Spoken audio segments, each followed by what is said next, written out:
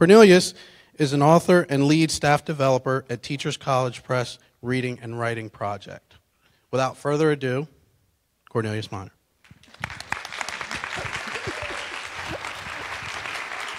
Wow. So thank you all for coming. I'm really excited to be here. And I think I have to start by saying last year was my first ILA. And I was invited to be one of the featured speakers last year. And so in keeping with the conference theme, I was asked to talk about digital literacy, which is a passion of mine. And it was my very first keynote at an international event. And the hype in my family was real. Like my mom and them, my wife, my cousins, we were rolling to ILA 16 with a posse. And so I finished writing my talk days before the conference. And I remember closing my word processor and logging onto Facebook to relax. But relaxation would elude me on that day. My feed was alive with concern and helplessness and rage. Me and thousands of others watched in silent dystopian horror as Philando Castile bled to death in front of his little girl. Traffic stop, cop, gun, black person dead. We who mourned for Trayvon and Sandra and Eric and Tamir and scores of the unnamed, we know how this story goes. It is America's favorite rerun. I was teaching summer courses in the summer of 2014 when the police left Mike Brown's lifeless body in the street. And strangely, this did not surprise me. America does a wonderful job of reminding each generation of black folks that this is not our country. Langston lamented it in his poem, "They send me to eat in the kitchen."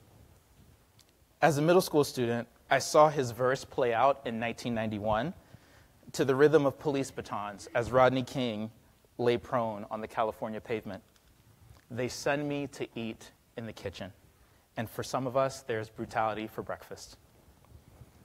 Grief-stricken by my country's consistent unwillingness to recognize the humanity of people that look like me, I could barely move. But I came to work, like many of us do, for the children. I work on an amazing team, probably a lot of children. And this is not unique to my organization. But even these numbers are a form of brutality. I walked into school that day, visibly carrying my hurt, wondering what I would say. I needed allies. And my colleagues were eating scones. Not a word about the world that was crashing down around me and my students. Cinnamon scones. I can still smell them. They send me to eat in the kitchen. We get bullets, you get scones. A year later, when Sandra Bland was collected and killed for asking a question, my colleagues responded with similar silence. We who champion critical thinking, we teach black and brown girls to question authority every day. And when one dies in police custody for exercising Common Core Standard number 1, we don't have anything to say. So that morning, they all ate their breakfast and tried not to look at me. I think it was muffins that morning. We get dead, you get muffins. ILA 2016 was right after Castile and right after Dallas, and my talk was already written, but I would play this game no longer. I would not be one of 2 or 6 people of color worried about my children in a room full of white folks shaking hands and eating scones. The world was too much for me that weekend. I sent a letter to the ILA Executive Board, and I explained my situation. I asked them for the time and space to discuss the things that were heavy on my heart. And then I sent a letter to my homie Sarah Ahmed, because I was scared. And I told her, I don't even work for ILA, but I think they're going to fire me. But they did not. Steve Tsai and the good people here gave me a room and an hour. And in that room, in that hour, I learned that these things are heavy on your heart too. I'm a 7th grade teacher. And the state-sanctioned killing of people of color is a literacy issue. I'll say it again. The state-sanctioned killing of people of color is a literacy issue. It is one thing to be dead from other forms of violence or disease or accident. Those things are tragic, but to be dead at the hands of the same government constitutionally designed to educate and protect you, this is not citizenship. We cannot teach children to conjugate verbs if they are dead, or if they are carrying the trauma of lost parents, family members, friends. But this issue is bigger than police violence. The police are simply the public face of a system designed to ensure that poor folks, women, people of color, gay people, and people with disabilities get less. We know these systems by name: racism, sexism, classism, ableism. Racism is not your surly uncle from Alabama. Sexism is not some dude bro in a fraternity. In all of my work, I stress to students that racism and sexism, these things are not personality traits, they are systems. They are rules, practices, sensibilities, and customs that lead to unequal outcomes for specific subsets of people: women, people of color, gay people, poor people, people with disabilities. Again, racism is not some dude in a white hood. Racism is the reality that brown children with identical test scores to white children get selected for gifted programs a tenth of the rate as their white counterparts. Racism is that those children whose parents pay the same taxes as white parents will often attend schools that offer fewer programs. Sexism is not just Donald Trump. Yeah, I said it. Sexism is the reality that though I labor intensely to ensure that the girls I teach graduate, that labor is undermined by a workforce that will pay them between 87 and 92 cents for every dollar that a man earns for equal work. I hope you see where I'm going here. I am interested in disrupting systems. Like the police, teachers, despite our personal interest, are the public face of a system that ensures that some people get less. You know the literacy rates, the graduation statistics. I don't have to tell you. Police bullets kill instantly. Ours kill in 12 years. I want to disrupt that. And I think you're here because you do too. And we need tools. You've seen the news. The year since last year, ILA 16 has been Chapter 1 of the Hunger Games. This is hyperbole, of course, but in the last 12 months, we've seen increased class stratification, environmental decay, economic instability, racial unease, and the attempted erasure of rights for gay people and disabled people. These things can be avoided. As teachers, I'm sure you know this. Most days, we are the smartest person in the room. It is not enough to hope that the next generation solves this. Things will not get better until we teach them how. It is on us to grow men who do not exploit the labor of women, straight kids who understand and work toward rights and protections for gay people, and white kids who understand that it is not about having a black friend. It is about divesting completely from racist systems. I don't have answers, but I have you. Thanks for coming today. My name's Cornelius. I'm from Brooklyn, and together, I think we can do this. Thanks.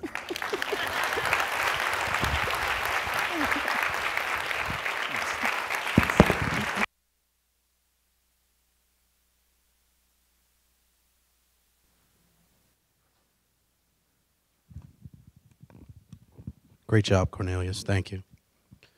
Up next, we have our keynote speaker, Nikole Hannah-Jones, New York Times writer and journalist. Nikole?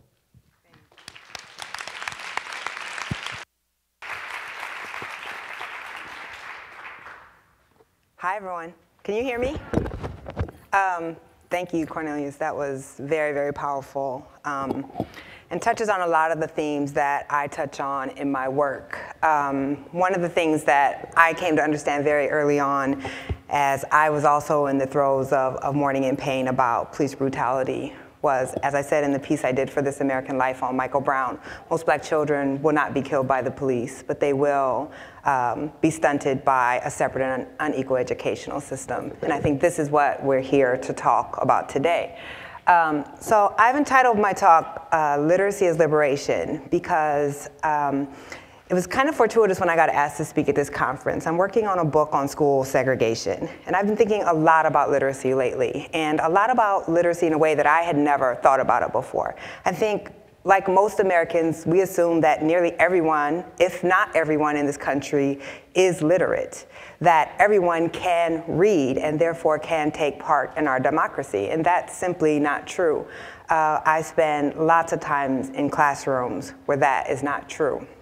And so I've been making a lot of connections between literacy and citizenship and what it means to not have literacy in a country where it is necessary to take part in the politics of our country, in the economy of our country. You must have literacy. If those of you, any of you follow me on Twitter, one thing that you'll know is I write about race from 1619.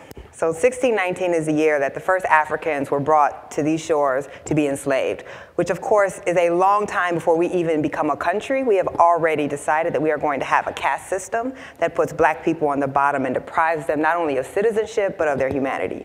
And I always joke with my editors, because I always say I keep trying to go further and further back in time in my writing until I actually can get 1619 in a story. I haven't managed to get there yet, but I promise if you follow me, I will get there. So as I'm researching my book on school segregation, I'm actually going all the way back to slavery. And so today, you guys are lucky. We're not going to go to 1619, but we're definitely going to go back to the 17th century, or 18th century, the 1700s, because I'm going to try to build a case for you about the urgency of literacy for liberation and equality in this country before we go on stage together. So let's start with President of the United States, who happened to also be an enslaver, who happened to also enslave his own children, Thomas Jefferson. And what Thomas Jefferson understood was that education in a democracy was critical. That if you wanted to have a nation, you could not have the masses be ignorant, or they could not take part in their government. So he said, if a nation expects to be ignorant and free, it expects what never was and what never will be. Which kind of sounds like a Dr. Seuss rhyme. And so he understood. And so in 1787, in the Commonwealth of Virginia, Thomas Jefferson decides that white children should get free education, at least 3 years of free education, and those who showed a particular talent, and if they were male as well, would then be able to continue on in school. The problem was 40% of children in the Commonwealth of Virginia were enslaved black people. And they were not included in this desire to have an educated populace. They were not to be included in the making of citizens in this country, 40% of the children in that state. So from the founding of education, of public education in this school, there's been two philosophies, one of democracy and one of oppression.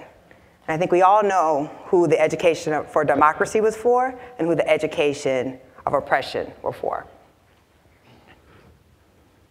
So very early on, as we are understanding that building a literate citizenry, that we will separate ourselves from Europe and from other places that had class and caste, that we were going to educate our citizens and that every white citizen would get a free public education. It was understanding this was for the common good of America, America being defined as white.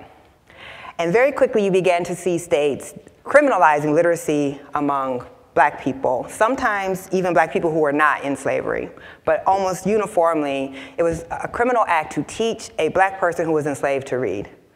So think about what that means, and why would it be a criminal act to teach someone in slavery to read? You see states all across the South doing this. So I've spent a lot of time looking at how did the enslaved react to this? What did they understand about this effort to keep them unable to read and therefore unable to exercise any rights or even to think about freedom, right? You have to have words to be able to think about certain concepts. Once you become educated, then you no longer accept the way that you are being treated. You start to question the way that you live. As enslavers were teaching enslaved people the Bible, they were only teaching them certain passages out of the Bible, those passages which would make them accepting of their bondage. The fear was if you taught them to read the whole Bible, they might actually want to rise up like the Israelites, and that may be a problem. So this was a quote from a former slave. And he said, "We did not learn to read nor write, as it was against the law for any person to teach any slave to read, and any slave taught writing suffered the penalty of having his forefinger cut from his right hand. Yet there were some who could read and write." So what that tells you, and having your forefinger cut was not the worst. People were killed for trying to learn to read, for teaching their children to read, or for teaching others in the community to read. Yet they did it anyway. That fundamental desire for literacy, despite what we still believe today, that black people somehow are the only people on the face of the earth who don't value education. That somehow we are the only people on the face of the earth who don't value reading, who don't want to be smart. This starts way back in slavery when we are told that enslaved people just want to be ignorant. They cannot be taught to read. They do not desire to learn to read. Yet you had people who are risking their lives to teach literacy, to teach reading. And in fact, in places like Georgia, during slavery, there were secret schools that operated. There was a school in Savannah, Georgia that operated for 30 years on a plantation underneath the overseer's nose, and they never knew it. They were willing to die for this right to read. Because they believed, as this formerly enslaved man said, that there is one sin that slavery committed against me which I will never forgive. It robbed me of my education. And I think about this. I've studied a lot about slavery. I've been to sugarcane plantations in Louisiana. There was a lot of horrific things that happened during slavery. But the thing that he says he could not forgive was to be robbed of his education. And that's because black Americans have always understood education and literacy to be freedom. Where white Americans see education as something that will give them, increase their status as individuals, as something that will earn them wealth, that will give them proximity to power. Black Americans have always understood fundamentally that to be educated and to be literate was to be free. That you could read your freedom papers, that you could challenge laws, that you can vote. All of these things were tied into freedom. And so it actually is black Americans in the South who bring the common schools, who bring public schools to the South. Public schools had begun to proliferate in the North, but in the South, only the very wealthy white were able to get an education, and they were educated in private schools. And it is after the end of slavery that black Americans are saying we need to have universal education that is paid for publicly and is provided for all children. And they are refusing to work on plantations if they are not providing for the education of their children. That is an amazingly courageous act of resistance. These are people who have no power in society and no legal rights, who are using the power of their labor and withholding their labor to demand that plantation owners provide education for their children. And because of that, as their children start to get education, poor white families are not appreciative of the fact that their children are not getting education. And suddenly, you find that the governments are having to provide education for white children and black children.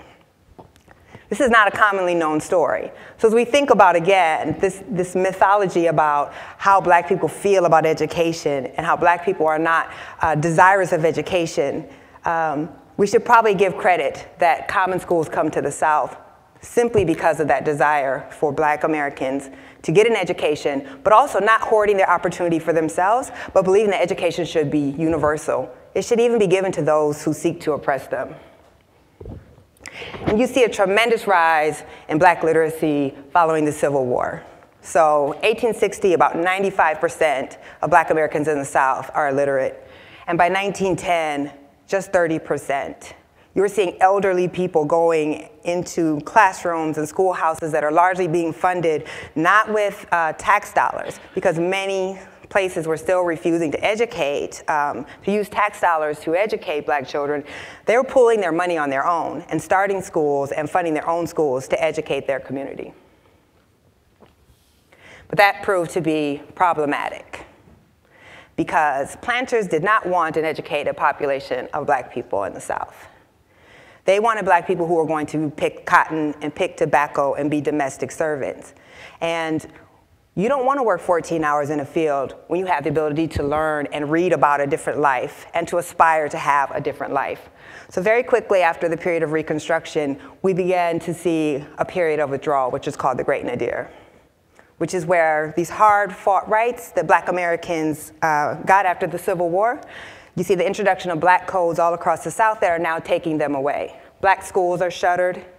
Black people are no longer allowed to attend schools in many cases. And this doesn't just happen in the South. So in places like Connecticut, in Massachusetts, which is the home of the common school, all across the North, we see communities that are also refusing to educate black children. Or when they provide education for black children, it only goes to grammar school. There are no middle schools or high schools for black children. And very specifically, they have decided that they're going to provide an education that will educate black children to their lot in life. The most fascinating thing has been to read very explicitly the way that white leadership and white communities explicitly say what their plan is, which is if we teach them this higher level of thinking, they're not going to want to stay in this field all day. So we need to educate them to their state in life. We need to educate them on how to be a domestic worker, how to be a bricklayer.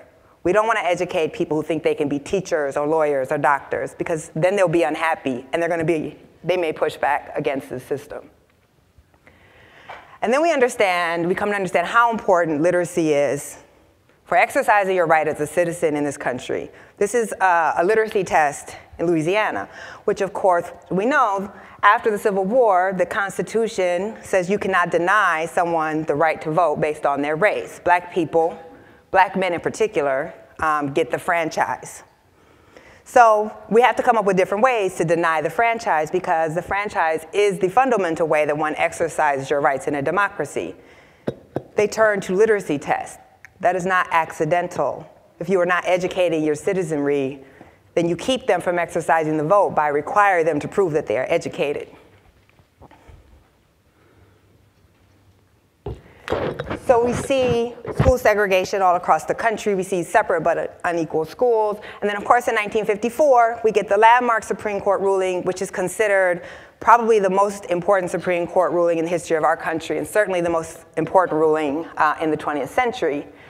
Most people have never read the ruling, however. How many of you guys have read Brown v. Board? So we all know that this ruling exists. Most people think they know what it says. Most of us actually don't know what it says. Brown v. Board of Education is not about unequal resources. It actually never mentions resources. It certainly never mentions test scores, which is the way that we now try to evaluate educational equality. It mentions citizenship.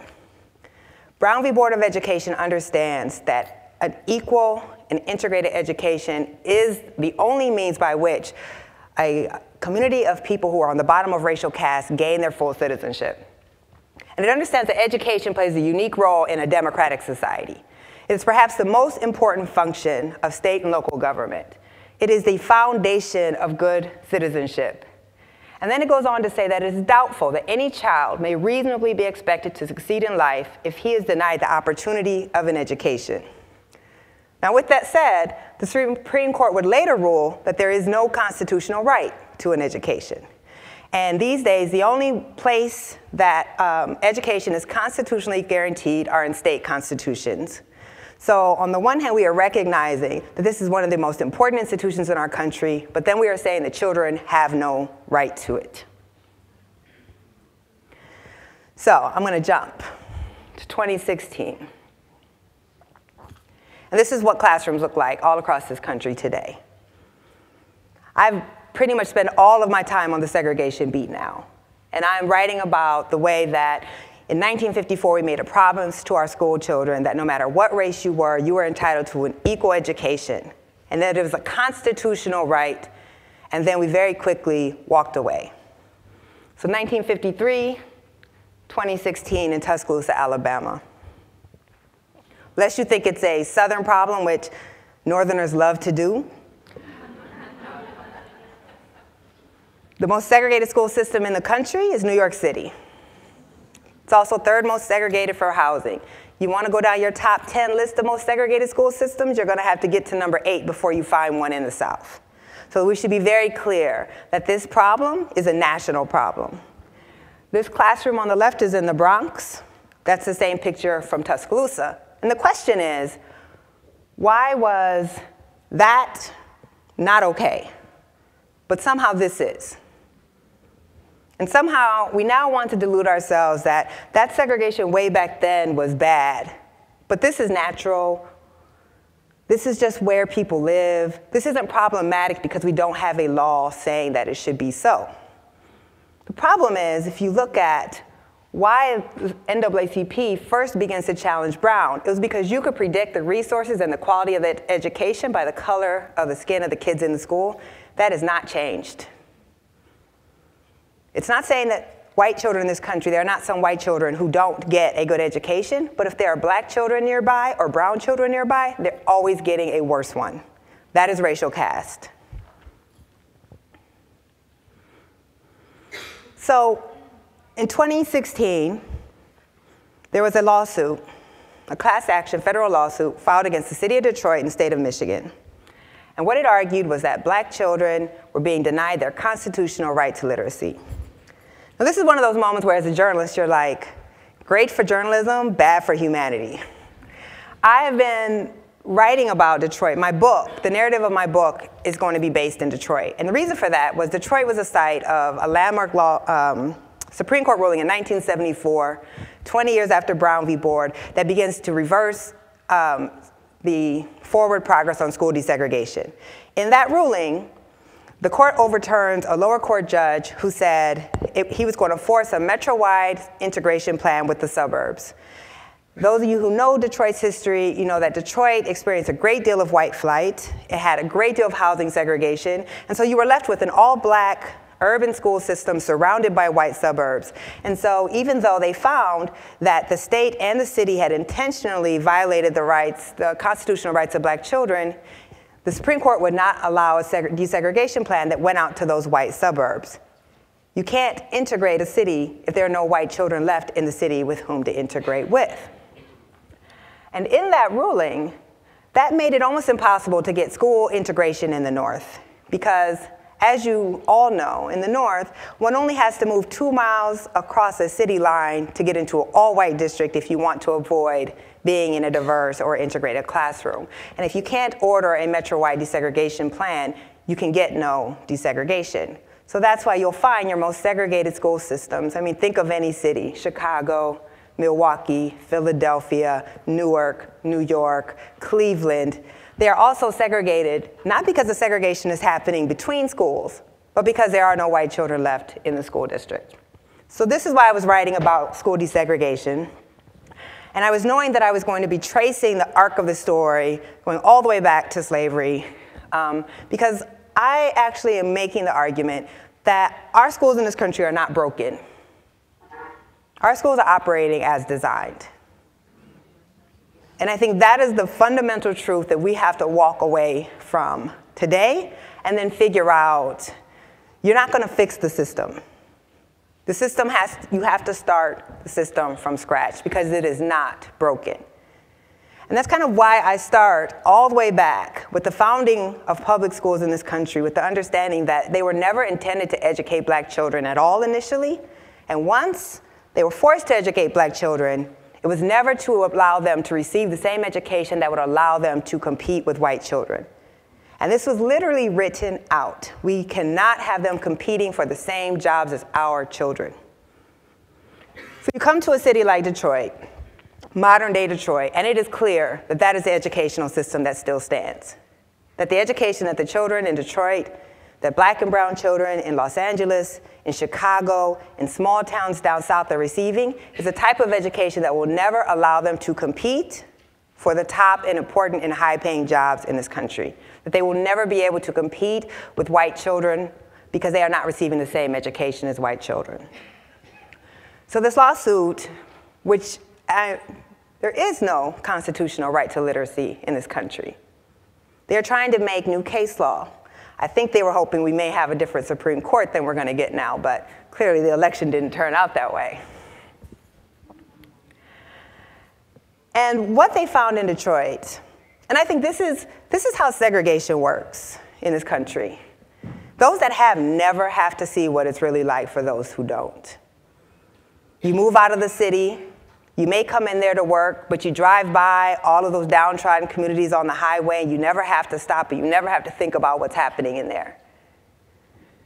The classrooms in Detroit are abysmal. You have students who've never taken home a textbook in 13 years, who don't have enough chairs, who have moldy food, where the water is not drinkable in their schools, who are being assigned third grade worksheets when they're in high school, but that's because they're reading at a second grade level. Now ask yourself, if you are reading at a second grade level, how do you do your science homework? How do you do your social studies homework? How do you do a complicated math problem? We all understand that literacy is literally foundational to learning everything else.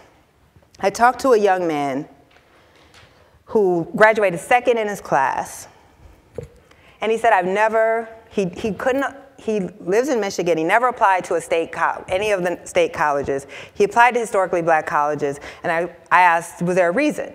And he said, I've never been assigned a novel my entire high school career. How am I going to go to a white institution and compete with those kids? I talked to another young lady who was taking 4 English classes her senior year because she had failed freshman English, sophomore English, junior English, and senior English, and somehow they thought the solution to that was to put her in all 4 Englishes at once, and she graduated on time. And what she told me, she said, I used to want to be a nurse. And I said, well, you haven't even graduated yet. You're graduating in 2 months. Why would you say you used to want to be a nurse? And she said, I can't read. How am I going to be a nurse? I get emotional now just thinking about it. Because I looked at her and I couldn't tell her, yes, you can. And I realized that what these children understand, they understand how much we value their education by the schools we have built for them. And then we say these kids don't want to learn. These kids don't value their education. They don't want any better. They want what we've shown them that they're worth. And it's hard to tell a kid to dream higher when she's in a school and they don't even have heat and they can't be bothered to fix the broken windows. And they play sports teams, right? So they go across to Grosse Pointe that has imported marble in their schools. And they see what those kids get. And they see that those kids look different than they look. And they understand why. And then we tell them, just study hard. You can't teach yourself to read. As a matter of fact, they don't even, the child who graduated second in his class, when he didn't have textbooks, he said, I tried to go to the library to check out novels, but the library branches in his neighborhood were closed. They were shut down because, as you all know, Detroit is suffering fiscally. There aren't even street lights in many communities. So we build all these hurdles for these kids, and then we tell them, if you want to make it, you have to overcome all of these hurdles. And if you don't, it's because you just didn't want it bad enough. I remember one time I wrote a story about a young man who wanted to be a doctor, and he gets into a pre-med program and realizes he'd never seen the periodic table in his life. And I had a reader who wrote into me who said, well, why didn't he just go to the library and teach himself physics then? That's insane. That's one of those times where, like, you write the email and then you don't send it. Right? Because you're like, this shit is going to come back to haunt me if I send this out. But who would ever, I could not teach myself physics. And certainly as a high school student, I'm not going to, he didn't even know what he wasn't being taught. Like, how do you know something exists that you've never been exposed to? But this is the expectations that we place on black and brown children, is you better find a way. Yet for when we are middle class, and when we are white, we do everything understanding that the school matters, right? When it comes to poor black and brown children, we say it is just the parents who matter. But if it's just the parents who matter, you would put your kid in any school because you knew if you were a good parent, your kid would be okay. These are circumstances that would not be tolerated for most white children in this country. And these are circumstances that are normal for many, many black and brown children in this country. So the state of Michigan responds to this literacy lawsuit. This is like, to me, the most brilliant part of this lawsuit, is it forces the state to actually argue that it is not responsible for teaching children to read. And that is the argument that the state of Michigan is making. It is saying that, yes, education is compulsory. If you don't send your kid to jail, if you don't send your kid to school, you're going to jail. You have no choice but to send your child to school. Your child must be educated. But we don't have to actually teach your child to read.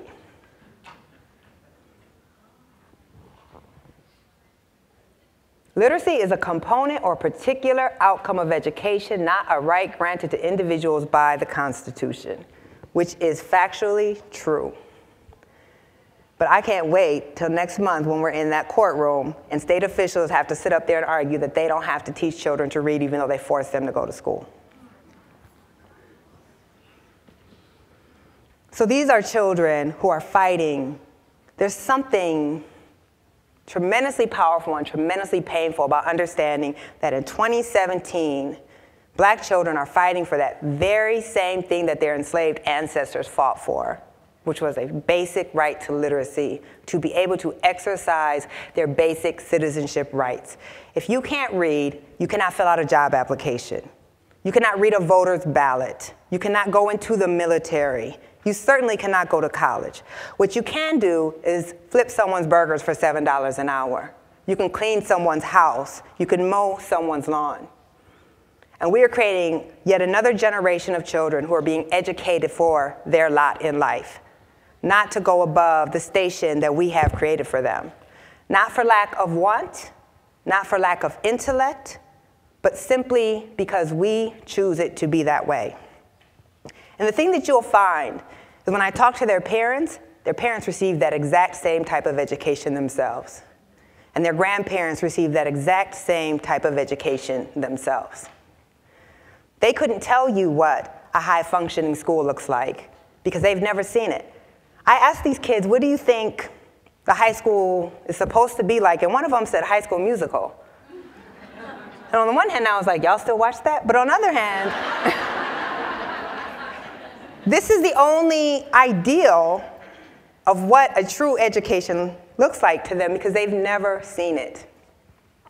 In a country that is 13% black, they've never attended school with a white child in 13 years of education. That's intentional. We have chosen that. And so we all sit here, and morally, we believe integration is the right thing to do, and morally, we say we believe in equality, but we sustain inequality every day. This, I think black children are taught to remember you are Negroes, and as such, your place is behind. So the Negroes gives away the time frame that this quotation comes from. But there's no doubt when I ask those children in Tuscaloosa or Detroit or New York City, what does their education say about their place? They understand this very well. That their education says that they're not worth anything more than that. This is a white education reformer. Those of you who follow me on Twitter know I'm quite critical of education reform movements because I think often education reform movements want to put a Band-Aid over the problem without actually fixing the fundamental problem, which is integration, a segregated and unequal school system, which will not simply be changed by trying to throw more money at small numbers of students, right? It requires a fundamental restructuring. And this is where we always fall up short, because to have equality, you have to give something up if you have more. We want equality, but we want advantage for our own children at the same time. Those two things are in direct conflict. You can't advantage your child, because to advantage your child, you have to disadvantage someone else's child. And so I think we still are producing an education system where black students are educated for the environment that they're in and not out of it. We're not giving them education that allows them to transcend their circumstances. And so that's the great lie, right? Because the fundamental belief of this country is that education is the great equalizer.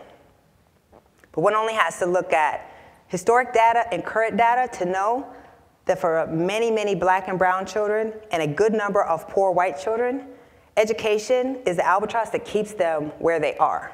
It is the anchor. It does not liberate them, and we choose that. So I'm going to end where I began, because I think the challenge for all of us in this room is to ask ourselves, which side of education are we working on? Are we working on an education for democracy, and not the democracy of 1787, where 20% of our citizens were not citizens? Not democracy of 1787, where women couldn't vote and where black people couldn't vote, and so democracy only included white people and largely white men. But of the democracy of today, which is a multiracial, multi-ethnic country where everyone should have the same opportunities. That is democracy. So are we educating our children for that? Or are we going to continue educating our children for oppression? With that, I think we will start the panel. Thank you.